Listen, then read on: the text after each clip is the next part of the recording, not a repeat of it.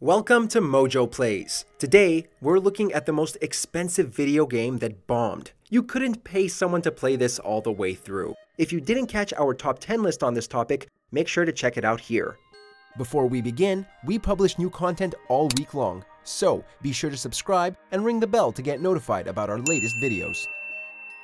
In the summer of 1982, E.T. the Extra-Terrestrial was released in theaters, smashing previous box office records to become the highest-grossing movie in history at the time.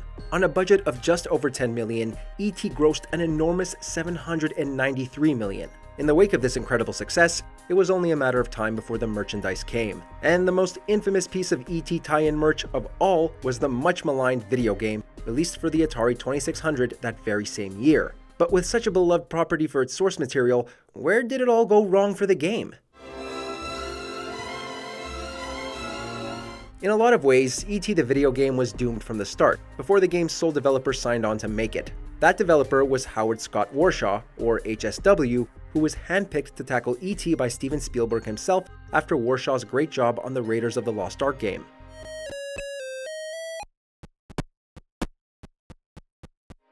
But publishers Atari were working against Warshaw from the beginning. They cared much more about pushing out the game in time for the holidays than making anything with any quality.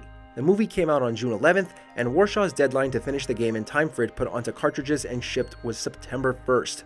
Warshaw was hired to make the game in July, only a month after the movie had come out, giving him only 5 weeks to make a video game that could measure up to the biggest summer blockbuster ever made. Warshaw wanted to make something innovative, but was constrained by his deadline. Even Spielberg told Warshaw he should just make a Pac-Man knockoff. Ironic when Pac-Man's Atari port was another of the 2600's most critically panned games. You'd think that when Atari paid $21 million, double the movie's budget, for the rights to make the game, they'd care a little more about what they published. Unfortunately for them, this was not the case. That was a very depressing moment for me.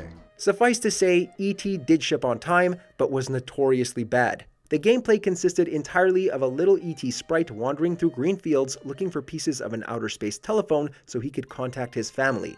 During this mission, he had to contend with angry cops and a series of pits he could easily fall into and die. The kicker being that if the sprite touched any pixel on the pits, it would fall in. When you're trying to dodge the authorities, this doesn't make for compelling gameplay. It was frustrating, unrewarding, and could be beaten in just a few minutes and flopped both critically and commercially. Though it is difficult to shed too many tears for Scott Warshaw's reputation when he got a $200,000 bonus and an all-expense-paid Hawaiian vacation for his efforts.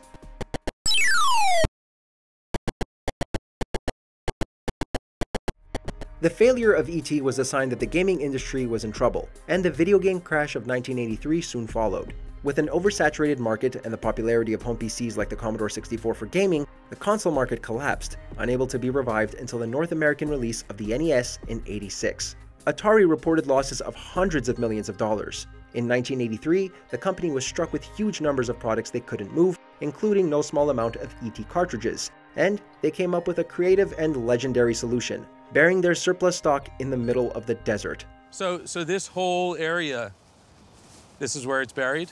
Some people don't believe it's there, but trust me, it's there. For 30 years, the story of Atari's mass burial was thought by many to be an urban legend. Surely they didn't actually bury millions of unsold E.T. cartridges out in New Mexico. Even though it had been reported on by local newspapers at the time, it just seemed too weird to be true. But in 2014, with the cooperation of New Mexico's government, an excavation was launched in the outskirts of Alamogordo as part of filming a documentary called Atari Game Over. Many people gathered to watch the dig, and finally, we knew the truth. 1,300 items were recovered from underground, and many of them were copies of E.T. for the 2600.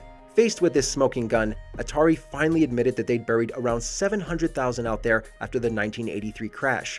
Not the millions people thought, but still a huge number. The burial wasn't a cover-up or done out of shame. It was a warehouse dump done by a company in financial distress. But while the games were so worthless in the 80s that it was easier to bury them than sell them, 30 years in the ground has remarkably increased their value. Roughly 900 of the items recovered were put on auction, fetching a grand total of $108,000. On average, copies of E.T. sold for $120 each, but one in particular earned $1,500.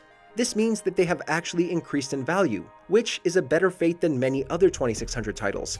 Not bad for the so-called worst video game of all time, though still not enough for what's left of Atari to break even.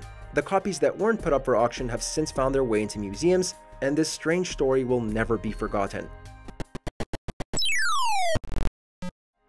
It's not enough to base a game on an IP everybody loves. The game has to actually be good too. E.T. serves as a warning to any other big company that wants to rush out a bad game for quick money. And that's the most expensive video game that bombed. Check out these other great clips from MojoPlays, and be sure to subscribe and ring the bell to get notified about our latest videos.